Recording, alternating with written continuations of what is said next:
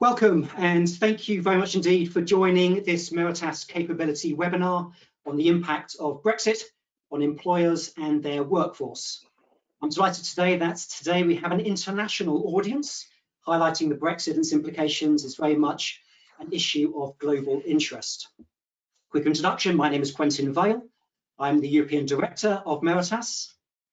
Meritas is a premier global network of over 190 independent law firms in 90 countries around the world. We were founded about 30 years ago, and our member firms work closely together to serve the local, cross-border and international legal needs of clients across all areas of commercial and business law. Before I introduce our expert panel today, just a few housekeeping issues. Meritas offers the ability to listen to our webinars through your computer speakers. If, however, at any time you have difficulty in hearing the presentation, you may dial in instead using the numbers here. However, as all the phone lines will be muted, if you experience any technical difficulties, please press *0 at any time to connect with a support technician. During today's session, we will be running a couple of polls. So please do look out for those and provide your views on the issues raised. We will have time for questions at the end. So if you do have a question for our panel, please do just pop it into the question box and we will do our best to answer those at the end. And finally, we will distribute a recording of this webinar in the next couple of days. And this and all our other capability webinars can be found on the Meritas website on www.meritas.org. Okay, with that, I would just now like to introduce our panelists for today's webinar. Firstly, Neil Richmond. He is a member of the Irish Parliament and Fine Gael's spokesman on European affairs. Neil is a former county councillor and member of the EU's Committee of the Regions. He also served in the Irish Senate, where he chaired the Senate's Brexit Committee. Sam Murray-Hind is an employment partner at Howard Kennedy in London, where she advises on all areas of contentious and non-contentious employment law, specialising in court and tribunal proceedings, trade union disputes, and collective bargaining. Hans Hellwig is a labour and employment partner at Arndt Siebert Dabelstein in Germany. He specialises in collective and individual labour law, liability of corporate management, corporate litigation, compliance, and data security. And finally, Emma Richmond is an employment and immigration partner at Whitney Moore in Ireland. She advises on all aspects of the employment relationship and regularly represents her clients on a range of disputes, including unfair dismissal actions, discrimination claims, and breach of contract actions. I would like to personally thank them all very much indeed for joining us today and for providing their insights and their expertise on the impact of Brexit and what that could have on employers and their workforce. So, without further ado, I'd like to hand over to Neil to provide some background on the Brexit agreement and his views as to the likely impact on trade. Neil. Quentin, thank you so much for that wonderful introduction, and it's an absolute pleasure to join you all here, particularly with such a diverse global audience. And for those wondering about the contrary background, I'm not at home, but I am in the temporary party room of my own governing party in the temporary parliament here in Ireland. So apologies for the headphones. And for those of you who are convinced that everyone in Ireland is related, I can confirm that my fellow panelist Emma is my sister, but more importantly, on a personal level, I am a client of Whitney Moore, but thankfully not in the employment sector, not for a couple of years until the next election yet. Anyway, but my role, I suppose, is to give a bit of a background about how we've got here. We're well aware that whilst there's quite a few people from Europe on the call, quite a few people from the UK, there's a very international audience, not just from the US, but particularly intrigued to see people on from Ecuador and Kenya. And believe it or not, Brexit and this decision will impact everyone. It'll impact everyone around the world, but the degrees it'll impact people really depend where you are and indeed what sector you're working in. But I think it's important in that regard for me to give a bit of an idea of how we got to the position where we have a deal now, a deal that is in force for the past 21 days. So obviously, as you all are aware, the UK voted to leave the EU following a referendum in June 2016. I'm not going to give you a balanced overview of that. I think Brexit is a terrible idea. I'm a politician. I'm allowed to have those really strong opinions on calls like this. But subsequent to that referendum, what then followed was 4 years of very detailed negotiation, the results of which is what we're living at the moment.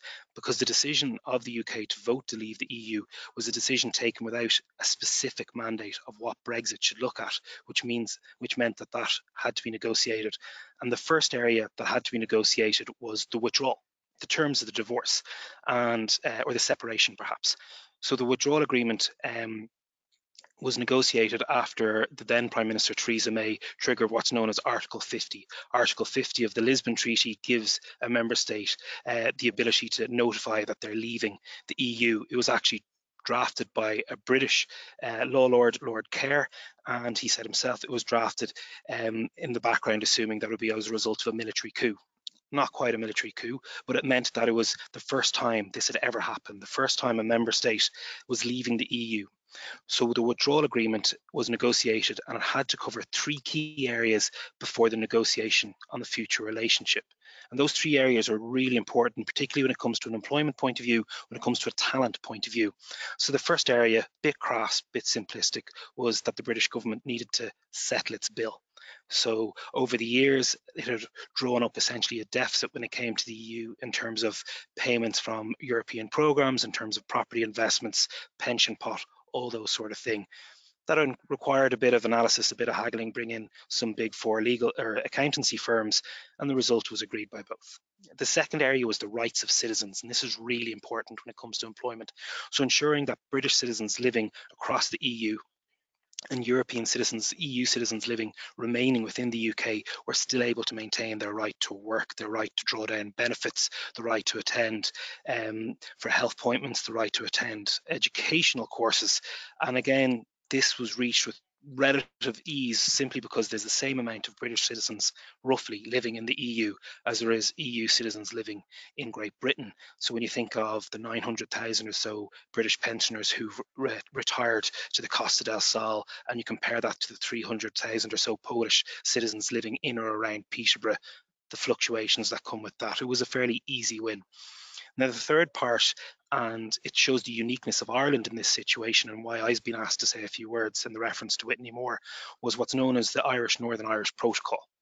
And why that was slightly different is, first and foremost, Ireland and the UK are both part of what's known as the Common Travel Agreement. It goes back to 1922. Ireland is not in Schengen. The UK were never in Schengen. It means that Irish and British citizens are both entitled to have those reciprocal rights in each other's member states, regardless of what happens with Brexit. So that was reaffirmed with a Memorandum of Understanding. But crucially, Ireland and the UK are the co-guarantors of the Good Friday Agreement, an international peace treaty lodged with the United Nations, agreed in 1998, that secures the peace in Northern Ireland, a very delicate and indeed fragile peace. And central to that is ensuring there's no barrier, no physical barrier between Ireland and Northern Ireland. And that has resulted in what is known as the Northern Irish Protocol, whereby Northern Ireland remains within the rules of the European single market, and Northern Ireland applies the EU's customs code to ensure there's no hardening of the border north-south, although it does require additional checks, and we're starting to see the fallout of that and the commercial realities of that between Northern Irish and Great British ports. We're talking Belfast Port, Larne, Kenrine, Stranraer, Belfast Airport to a lesser extent, Warren Point. And eventually that was agreed. It went through a number of British Prime Ministers, a number of British governments, 6 or 7 indicative votes in Parliament, but it allowed then for the UK to actually leave the EU on the 31st of January 2020 and for the negotiations on the future relationship to begin. Those negotiations took place over an 11-month period in 2020 and were very fraught, but what's resulted is the deal that was agreed on Christmas Eve, slightly spoiling my own personal Christmas, preparations, but going on CNN on Christmas Eve is certainly a different way to ring in the holidays. So what does this agreement mean, and what is its impact? Well, firstly, it's a really, really narrow agreement. It's not the very close staying in the single market agreement that certain people would have talked about in the negotiations. It's not the no deal crash out Brexit like is alluded to in the title. We do have a deal, and crucially that means that there's no tariffs and quotas when it comes to trade between the UK and the EU, but there is restrictions and there is checks when it comes to customs declarations, and there is much higher costs. And we're starting to see that shift in trading function, and it's not anecdotally, it's bearing out in statistics whereby, for example, more Irish people are shopping on amazon.de rather than amazon.co.uk. The Irish port of Rosslare in the very southeast of the country has a 600% growth in traffic because it's now shipping direct to the larger market, which is continental Europe. Depending on your preference in Marks and Spencer's, certain goods are no longer available. Percy Pigs is a bit of a run on them. Certain sausages in Northern Ireland, they are being portrayed in some ways as teething problems by the British government and the responsible authorities, and that's understandable, but they are the indicative that things are changing, and things are changing greatly. Because one area that this deal doesn't cover is that of services and financial services, and that has a huge knock-on effect, particularly for the role of the City of London. And we have seen demonstrable flight of capital, assets and talent away from the City of London to other European cities and European markets. So Frankfurt, Paris, I think Paris has taken over 6,000 jobs, and Dublin itself has seen about 4,000 people relocate here. Now, these aren't new offices, these are expanded offices. So Barclays Bank has gone from having 100 employees in Dublin, around the corner from where I am, to having 350 employees. It also has 18 billion euro worth of assets now on its books that would have been moved over from the UK because of the ability to passport into the single market. The result for Ireland is, yes, overall it's negative because without the UK in the EU, things change. But there are opportunities, particularly for companies from outside the EU who are looking for that gateway into not just the British market, but the European market. So Ireland remains the only majority English-speaking country in the EU. Obviously, Malta has a significant say on that as well, but also a common law jurisdiction, and also a country that is already very familiar to a lot of multinational corporations. In my own constituency, I have Microsoft employing over 2,500 people of 72 different nationalities in their EMEA hub. I'm sitting down in the docks here in the Dublin city centre. I can see Google, Facebook, Twitter, all their head offices, as well as large financial groups like State Street, BlackRock, a massive 17-story shell of a building, which will be the new home for Bank of America, Merrill Lynch in Dublin. HSBC is another one. So I suppose that the real question that this seminar is asking is, what is the impact? What can people do who haven't already begun to prepare? Because this deal was agreed on Christmas Eve. It was ratified by the British Parliament on the 30th of December. It hasn't actually been ratified by the European Parliament yet. It's been given temporary approval by the European Council, and it won't be ratified by the European Parliament until April. We have literally just had a motion in the Irish Parliament yesterday on it, and that was passed. It's not a binding motion because this is just a straight trade deal. So it means things have changed, and things have changed particularly for firms who are looking about who they can employ, because it also changes the ability of British citizens to reside in EU member states going forward. Again, Ireland is immune to this. Ireland is unique. The only thing a British citizen resident in Ireland really needs to do now is they need to make sure they've transferred their driving licence from a British one to an Irish one if they're resident. But for UK citizens who are resident in the UK, they can no longer spend more than 3 months in another EU member state without registering to be domiciled or something in that regard. And we've already seen some high-profile cases, Nigel Lawson, Boris Johnson's own father, all these sort of people who are looking to change their residency and indeed their citizenship. It presents huge challenges, as I mentioned, huge difficulties, particularly for those of us who are public representatives who look beyond the ledger of the economic impact, but it does produce huge opportunities. for everyone in the world. For Ireland, the UK is no longer the export market that it once was. When we joined the EEC together in 1973, about 55% of our exports went to the UK. That's down to 9% at the moment. It's behind Germany and Belgium within the EU, and obviously the EU overall is bigger. But it also looks for the opportunities that are afforded through EU trade deals.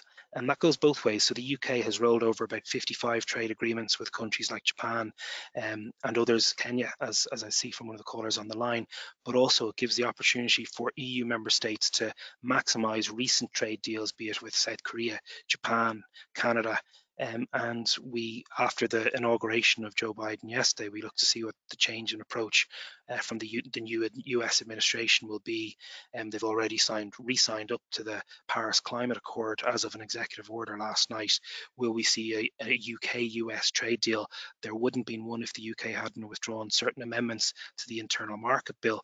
Will we see a resumption of the fabled TTIP talks that were dropped under President Trump, that had, I suppose, run into difficulty under President Obama, but there was still an aspiration there. And again, the EU has potential now with new trade deals being negotiated with jurisdictions like Malaysia, Vietnam, Indonesia, Australia and New Zealand, and that potential there in Southeast Asia, but also looking at the new EU Africa platform and those potentials. So I've touched on Brexit and a liberal bit of the wider world and how it impacts, and the UK's standing in the world, or their place in the world, not necessarily the standing, has changed, and that change requires everyone to look at their business models, to look at their activities, and it requires politicians like me to look at the focus of our work as well. And a lot of people think Brexit is done, Brexit is over, but the agreement reached on Christmas Eve was merely the end of the beginning. The fisheries aspect of that agreement have to be reviewed in 5.5 years. Northern Ireland has the ability to vote out of the protocol at the next Assembly elections in 4 years. What is the approach going to be on services going forward? What trade deals are the UK not going to be able to roll over, be it with Canada or South Korea, or what are the opportunities there?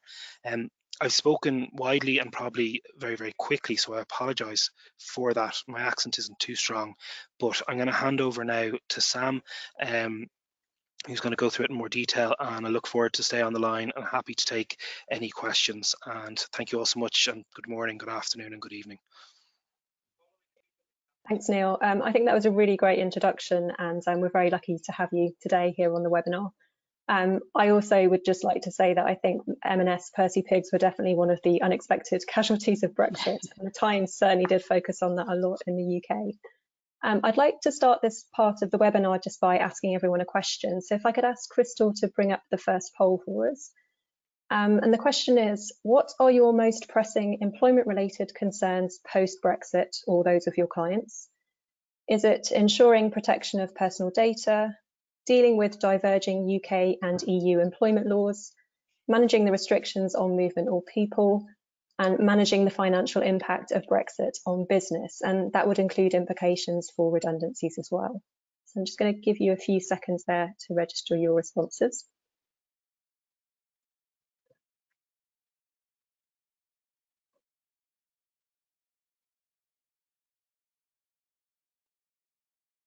And Crystal, if I could ask you to put up the results very shortly, if we've got them coming through. Okay, so I can see the most popular one there was dealing with diverging UK and EU employment laws, which is actually a great way of segmenting it into my talk, because that's going to be the first thing that I cover. So in terms of employers' obligations to staff, in the short term, employment law will be unaffected. So all EU-derived legislation and regulations are preserved, which means that courts and employment tribunals must continue to apply existing case law and read words into legislation where necessary to bring it in line with EU requirements. However, the EU Withdrawal Act does say that the Court of Appeal and Supreme Court, or higher courts, can depart from EU case law where it appears right to do so. Now, this wording is quite wide, but seems intended to give the UK higher courts some flexibility when faced with surprising ECJ decisions.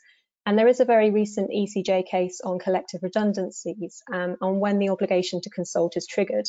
And this is inconsistent with UK law and will cause headaches for employment lawyers and employers both. And this is a good example of where the higher courts may politely agree to disagree with the ECJ. The European Convention on Human Rights still applies, but the Charter on Fundamental Rights is no longer part of UK law. And that charter has been used in the past to disapply UK legislation. And I'm thinking here of the Benkar-Bush case, which relates to the State Immunity Act, which then allowed discrimination claims to be brought in the UK against foreign embassies. As part of the trade deal, both parties agree not to weaken employment rights in force as at the end of 2020 in a manner which affects trade or investment. And those are important words and mean that the UK can make changes. There is an arbitration mechanism led by a panel of experts for cases of alleged breach. It looks like the UK will try to implement some changes, although the timescale for this is unclear. In the last few days alone, there have been reports that the UK would seek to amend the working time regulations, perhaps to move the 48-hour maximum working week, and also to allow holiday pay to be based on basic pay rather than including overtime. Now, whilst the government initially denied this, the new Business Secretary has recently confirmed that the government is considering some changes, but they haven't confirmed what.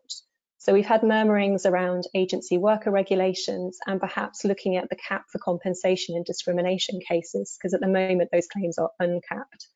But I don't think business is clamouring for changes, as it fears that the EU will retaliate with fresh barriers to entry if the UK is seen to have any competitive advantage.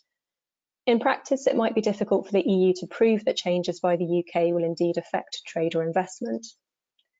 But looking forward, the UK is free to ignore any new EU directives. There are some in the pipeline which we've already adopted. This includes the whistleblowing directive due to be implemented this coming December. We're already substantially compliant with this in any event, and then there are 2 further directives in 2020. Now, the UK isn't required to mirror EU developments, but if it diverges in relation to employment rights in a way that materially affects trade or investment, then the EU can take appropriate rebalancing measures to include tariffs. And any impact on trade or investment has to be based on evidence, which may be tricky to prove in practice, but we expect that the EU would pursue the UK to the fullest extent. The influence of the ECJ is likely to continue. Courts and tribunals are no longer bound to follow new decisions, but may have regard to them. And I suspect where ECJ decisions are disregarded, this will simply lead to more legal appeals. And with that in mind, I'd expect a cautious approach from the courts and tribunals. My next topic is data protection. And one of the key risks for business of a no-deal scenario was the prospect of the UK being a third country under GDPR, which is the General Data Protection Regulation. EU controllers and processors would have needed to put in place adequate mechanisms to protect personal data transfers to the UK. Discussions are still ongoing, but in the meantime, we have a bridging mechanism in place for the next 4 months, which can be extended by 2 months. And during this period, personal data can continue to flow from the EU to the UK without needing additional safeguards. Now, when a no deal was looming, many businesses put in place contingency arrangements to safeguard data, usually using a contract between the business and the sender on EU-approved terms, known as standard contractual clauses. And I believe Hans is going to talk a bit more about data protection from an EU perspective and what might happen if we don't get an adequacy decision.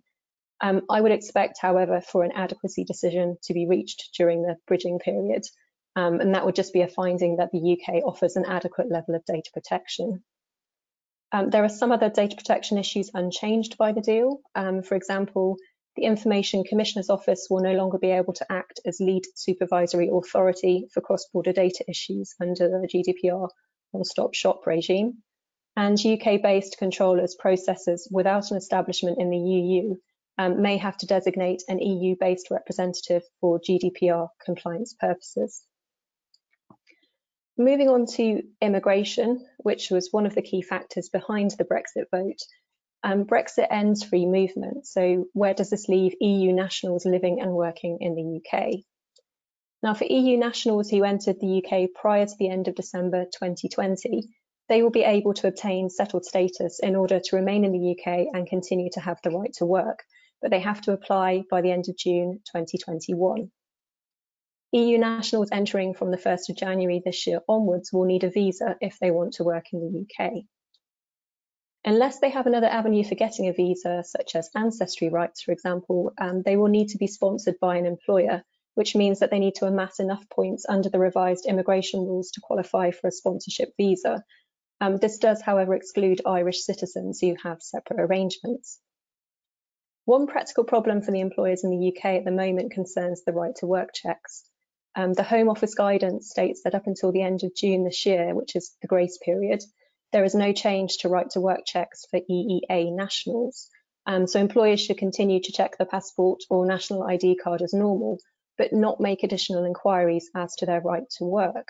So employers could do an online right to work check, but it may not be accurate or up to date. If they go further than that, it could lead to discrimination claims. And the guidance left unanswered what to do where an employer later finds that the EU national has no right to work. Obviously, the employer would need to terminate the employment as a starting point. Retrospective checks and inquiries can be made after the end of June, and we'd recommend that they are. The government guidance may protect employers against the risk of enforcement action if they unknowingly hired someone who had entered on or after the 1st of January this year without the right to work. But the employer still has to unwind the employment arrangements, and it's not a satisfactory position. We're expecting Home Office guidance shortly on conducting right to work checks from the 1st of July this year into the future. And so that brings me nicely on to business travel. And for UK nationals working in the EU, the position will largely be determined by the rules of the individual member states. The trade deal makes some provisions for business travel where the UK national is travelling to the EU for less than 90 days in a 180-day period. And that will allow them to attend business meetings without a visa or work permit, but more substantial work will require a visa. In terms of sectorial impact, it's striking that the deal has little to say about services which dominate the UK economy. There's an end to passporting in financial services, and the City is counting on a memorandum of understanding in the coming months. In relation to professional services, there's no automatic mutual recognition of professional qualifications. So the UK and EU member state professional regulators can submit joint recommendations to the UK-EU Partnership Council for profession-specific arrangements.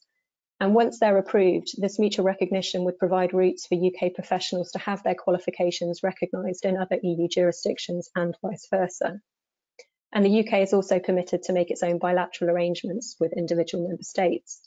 I think overall the professional qualification terms are more limited than the UK government had hoped for.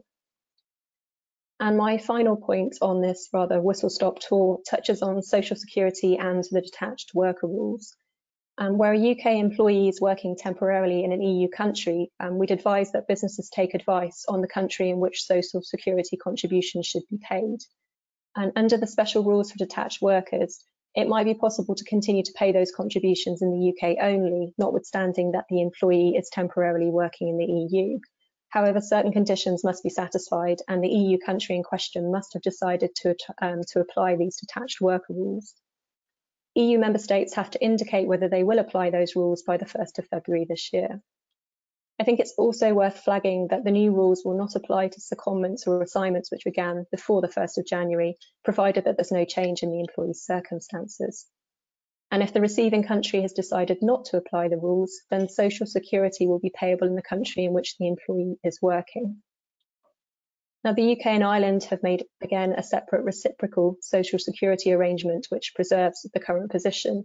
And having mentioned Ireland once more, I'm delighted to hand over to my Meritas colleague, Emma Richmond.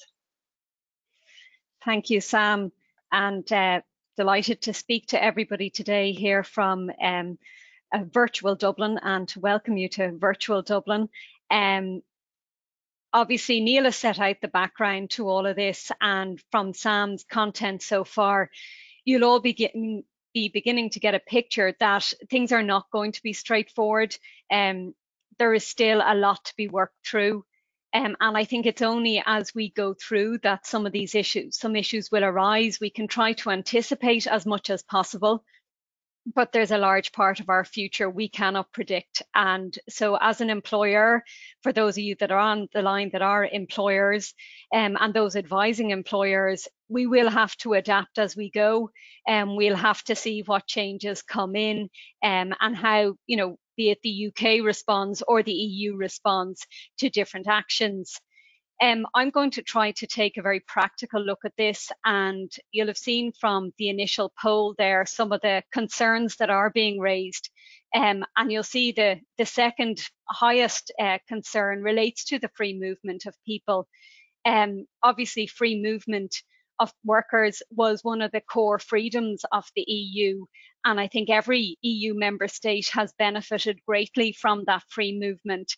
And it has allowed the transport of talent around the EU, and every country has accepted that. And that has been of great benefit, particularly to Ireland, where we have a small population, and we have at times been able to import great talent, and we've exported some great talent as well, but we've certainly benefited here as well. As we've mentioned before, Ireland is somewhat unique. So when people come to me with this concern about the free movement of workers, you need to look at it in the context of Ireland. We have a very unique relationship with the UK. It's a long relationship. It long predates the EU or the formation of the EU.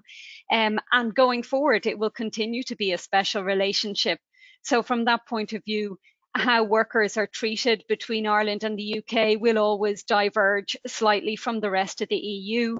You'll have heard mention of the Common Travel Area, and that has been in place since 1922.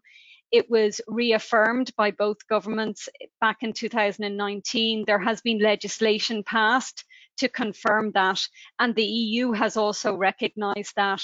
So in creating the Common Travel Area and maintaining that going forward, it is that neither Irish citizens or UK citizens are deemed foreign nationals within each country. So they have the freedom to work, the freedom to avail of education, social systems, and also certain voting rights. So I think from those that may be on the line that have employees both in the UK and Ireland, that once the citizens are Irish citizens or UK citizens, that will be largely uninterrupted, and they can continue to move their workers over and back. And we have a long history of it. I myself would have a number of clients that have, employees both in Ireland and the UK, and both Sam and I would have worked quite closely with a number of clients, and because there is that natural overlap. So from that point, I think if you are operating in both jurisdictions, you have some comfort. But I suppose on a practical level, one of the things that I would advise is that if you are considering relocating staff or employees, be it on a temporary basis for secondment or for a longer term, one of your housekeeping tasks will be to establish what nationality they are at the outset. So do establish, are they Irish or UK citizens? And if not, you may need to plan for applying for certain immigration permissions, and make sure that you take that step in moving forward with your plans to move employees. And Sam will have also mentioned, just in terms of professional qualifications, you'll need to consider, are there additional steps you need to take for the recognition of qualifications across borders if you are moving employees around the EU.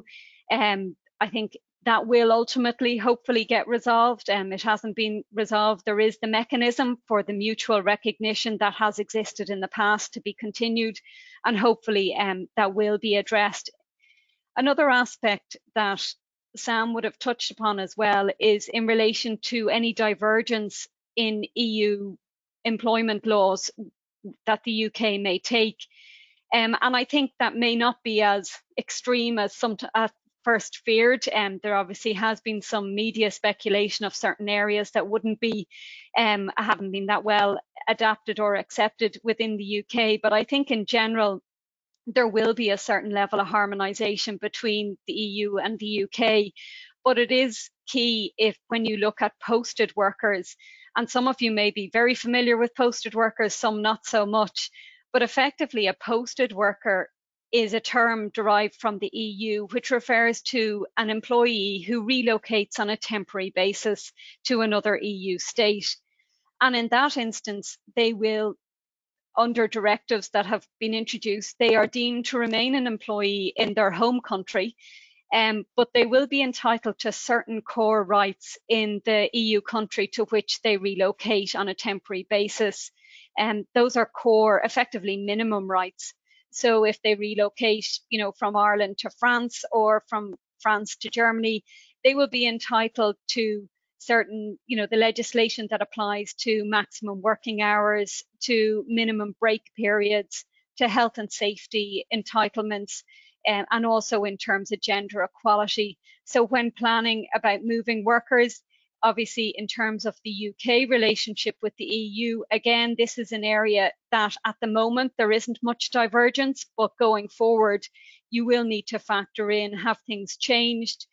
Is it something that you need to address in that context? Also, just looking at the very practical aspect of your contracts of employment, as employment lawyers, we would always recommend that you carry out a regular audit of your contracts and ensure that they are up to date, that they take into account any changes to legislation. And I think with Brexit, it is a major change that it is worthy to dig out the contracts and bring it to your lawyer and have an audit. And the types of clauses that I have seen so far that I've been focusing on in reviews I've carried out, obviously straight away your jurisdiction clause. So most contracts will provide for what jurisdiction the contract will be interpreted under and what laws apply.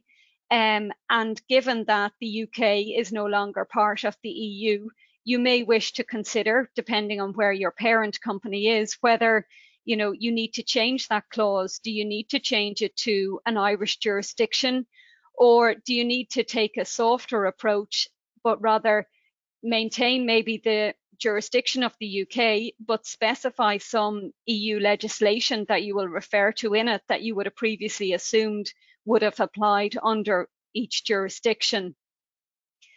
The other clause that you will focus on, or that you would focus on, would be your non-compete clauses, so your post-termination restrictions.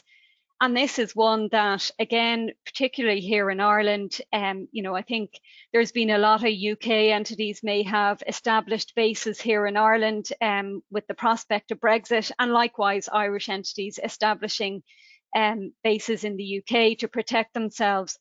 But with that, you run the risk that certain non-compete clauses, where, for those of you that are not practicing in it on a day-to-day basis, your non-compete clause must address how long it is to last for, what geographical area it covers, and the business that it covers.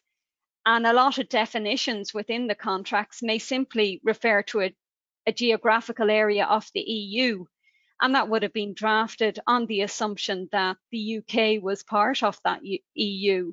So those contracts may no longer be applicable in terms of the UK, and you may need to update those terms. Obviously, if you're going about changing contracts of employment, you cannot unilaterally impose that change. You will need to engage with your employee. You will need to get their agreement. You can do it by an addendum, but they will need to be in agreement with that element of it. But I think it is something that I have had raised with me with a number of clients, where they feel that perhaps, UK employers may come in and poach staff to help them assist them in establishing something in Ireland, and that their current non-compete clause will not cover them to protect against poaching perhaps clients from the UK and that. So that is a very practical approach to some of what you need to look at. As I mentioned at the outset, Ireland's unique relationship will continue, and we will always have to diverge slightly in our discussions. Whilst we are very much part of the EU, we need to address it separately. So I'm going to pass over to my colleague Hans in Germany, who will speak not only from the German perspective, but also cover the wider European perspective. Yes, thank you, Emma. Especially thank you for those insights, which I found quite interesting, even from our mainland perspective. And even though Ireland and Germany, we're still and will be in the EU. Yes, we had planned to have a little poll. I think we're going to skip this with respect to and an eye on the time. So I will try to hurry up a little bit to give us the time we foresaw for having a little Q&A later on. I would focus on a little bit of data protection, as Sam has already mentioned, to pick up what happens if there won't be any adequacy decision. issued by the EU within the specified period, the latest by the end of June, and give you a little insight on what immigration rules will apply to UK citizens working in the EU mainland, especially in Germany, and have been working here before 1st of January of this year. So data protection.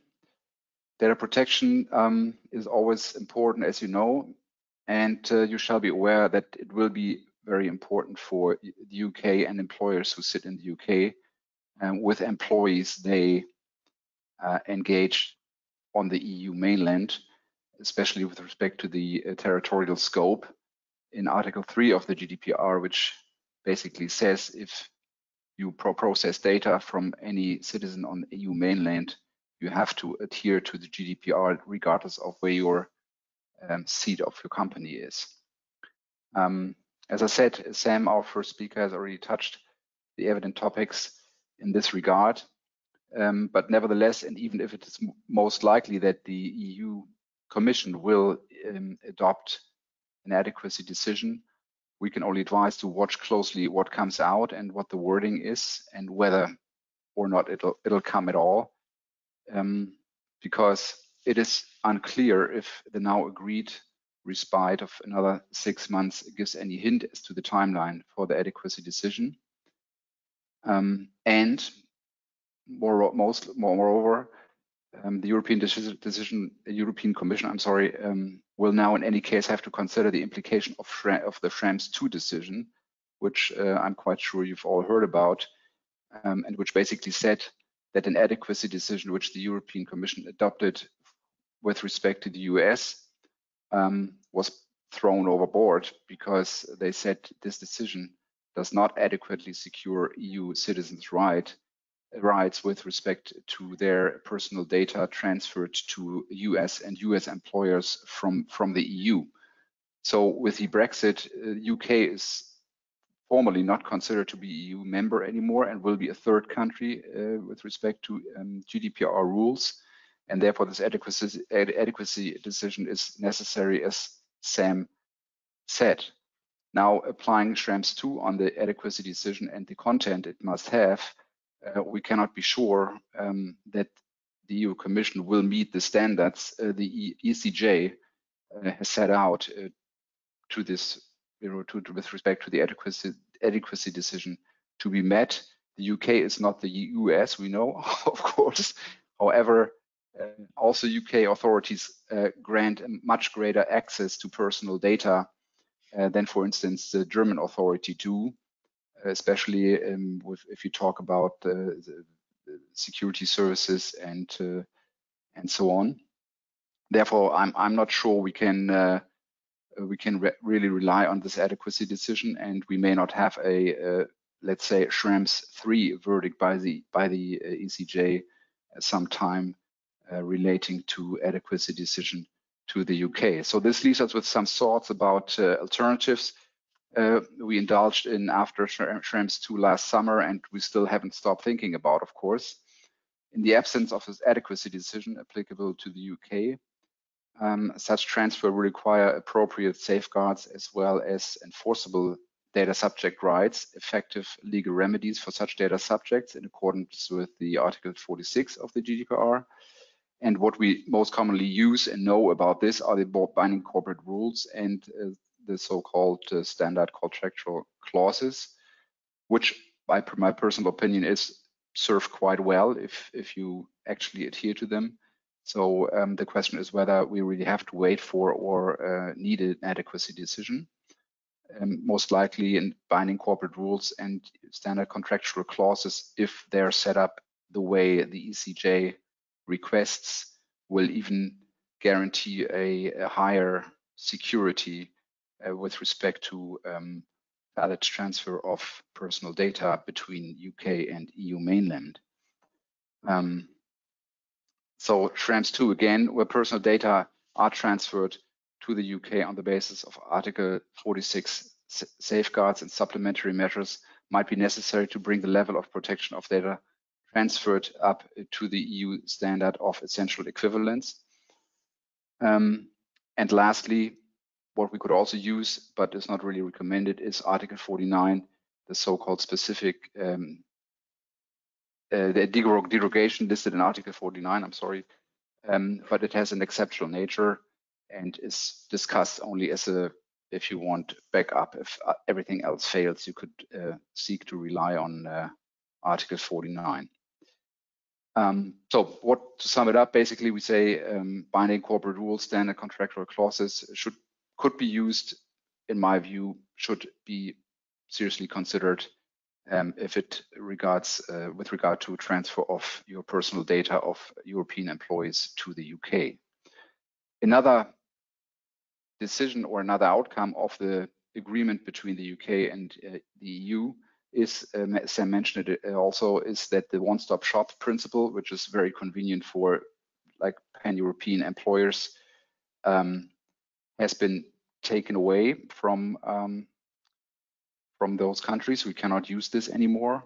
And here I just wanted to mention one thing, because the European Data Protection Board emphasizes that the decision to benefit from the unified lead supervisory authority enabled by the one-stop shop mechanism in cross-border processing cases is still up to the individual controllers and processors, who to that end may decide whether to set up a new main establishment in the EU under the terms of Article 4, falling to the end of the transition period. So you may consider, using the same mechanism with a new main establishment in any EU country, and you can then still rely to the on the one-stop shop mechanism for your EU mainland establishments. Of course, for the UK, it is not needed since it doesn't fall under the GDPR anymore. And the same you could maybe use, or the same result you may have if you, as I mentioned, the representative in the EU in accordance with Article 27 of the GDPR. This is something you could also use as kind of like a one-stop shop person if you want. If you just designate this representative for the data transferred to the EU and back from the UK, it's also a possibility to kind of like benefit from this very easy one-stop shop mechanism, and not having to go back and forth to each country, to each establishment in each country and the UK, and kind of never know what rules apply and who will be the person in charge and the authority to adhere to, go to, which is the most important thing, in case of a breach of data. So without giving you time to digest this, I will jump into the last part of my speech, which relates to immigration. That is actually quite straightforward, and I think it's something, it's probably the easiest thing to apply out of the agreement. What happens to UK citizens who have been working in the EU or in Germany before 1st of January of this year? The good news is that their rights are frozen. So you basically, if you have worked here using and benefiting from the free movement scheme set out in the EU, the only thing you have to do until the end of June 2021, you have to go to your local immigration authority in the city you live in Germany, and apply for a residence title, which will issued automatically as long as you can prove that you have been working and living in Germany before the end of last year. So this is very easy. Then they will not ask any questions, and you just basically get the status you had before. However, it is important to obtain this title and to go to the authorities, because otherwise you will lose your rights. So if you, for whatever reason, would miss this term and do not apply for this residency title before the end of June of this year, then you would be considered a third country citizen and would have to apply again like any person outside the EU and or the EEA. The other easy thing is permanent residency. If you've lived 5 years in Germany under the EU freedom of movement scheme, then you will just, must not even have worked here, but just like had a residency and lived in Germany for 5 years. You can, it's the same thing. You just apply for this residency title until the end of June.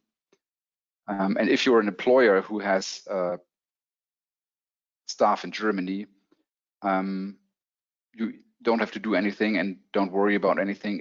If your people have been working here before the end of last year, then it's basically all set, as mentioned before.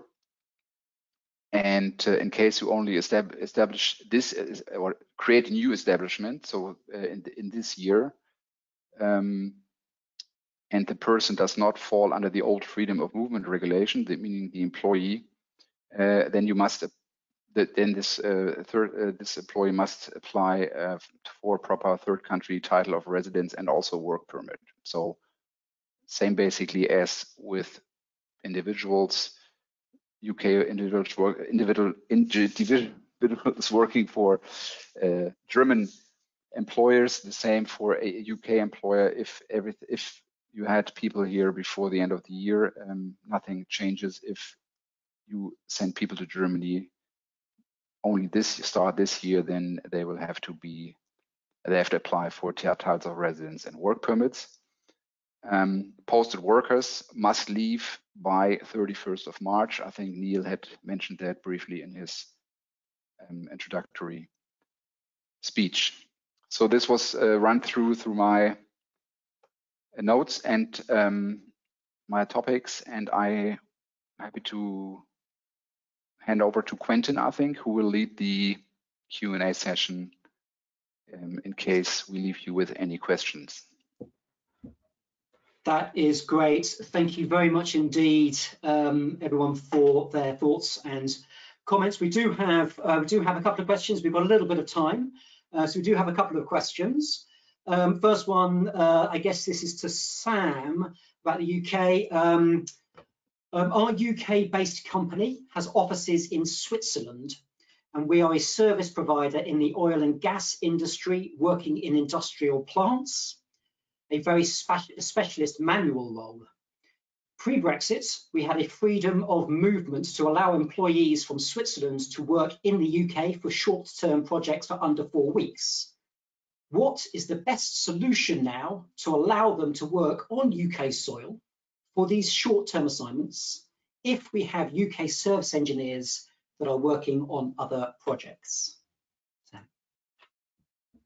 I think that's actually one that's straying over into my immigration team's sphere, and I think the rules with Switzerland are slightly different. So I'm afraid I might have to abstain for that one, but we'll definitely follow up with you after this webinar and get back to you with some comments. Okay, thanks, Sam. And now one actually for our Irish colleagues. If we are planning to send a UK citizen to work in Ireland, can their family travel with them? Emma? Yeah, obviously UK citizens, yes, there's no problem coming to Ireland. Where the challenge comes in and where I've dealt with it is that if their family are non-EEA nationals, in that instance, then they will require permission. They will need to apply for additional permission, immigration permission, and indeed the British citizen that they're traveling with can sponsor them. And there is a financial requirement there as well. So they will need to meet that financial threshold. Okay, thank you. And Sam, I think this is one for you as well. How can a business try to avoid discrimination claims in its recruitment procedures when dealing with applicants who don't have a right to work in the UK? I think sort of giving a sort of general position on this, and the starting point is that you have to treat all applicants the same. So you will carry out appropriate checks on all prospective employees, not just those that you think are of non-British descent or who might be of non-British descent.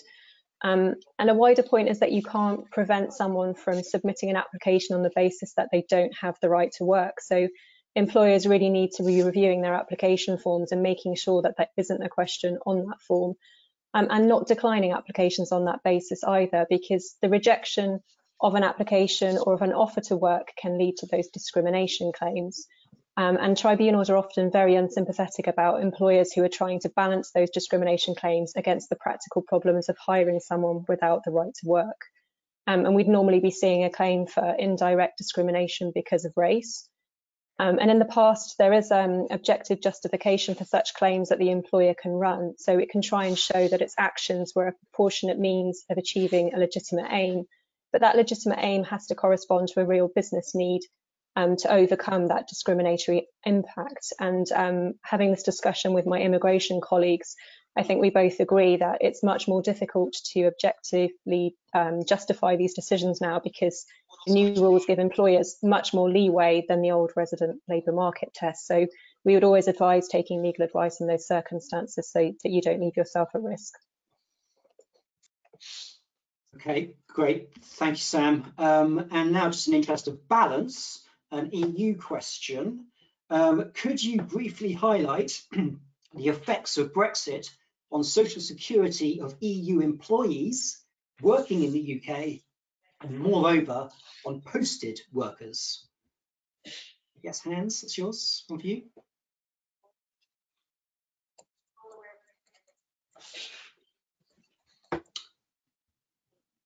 We have lost your sound. Hans, we can't hear you, I think.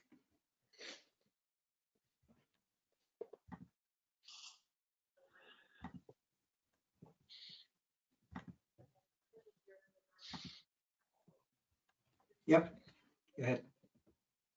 Do you hear me now? Yes, better. Thank you. I'm really sorry. Yes, before Brexit and still before Brexit, it was basically the same. What is it? One unified social security system in the EU and England, and regardless of your place of residence, all the same rules applied, and regardless of where you paid your social security contributions. This now, of course, evidently changed, meaning that you cannot apply for unemployment benefit in the UK anymore if you've worked all your life long in Germany, for instance, or anywhere in the EU. It was different before. With respect to health insurance, for instance, we have an interesting idea or an interesting situation, I think, because Germany and the UK set up a social security treaty in the April of 1960, which is quite some time ago. So we probably have to look into that again now to find out about health insurance, for instance, with regard to workers going back and forth from EU and between EU and the UK, for instance. That is one out of many topics which you could touch with regard to this question. Okay, that is great. Thank you very much indeed. I'm not seeing any other questions, and we are at the top of the hour. So I would just like to, on behalf of Meritas, thank very much Neil, Sam, Emma and Hans for their time and their insights this afternoon. I would also like to thank all our audience for joining us. If you would like to discuss your legal employment issues with any of the panelists, then please do reach out to them. I'm sure they'd be very happy to be in touch. But for me, have a very good day, keep safe, keep well, and we look forward to seeing you on another occasion. Goodbye. Bye. Thank you. Thank you. Bye.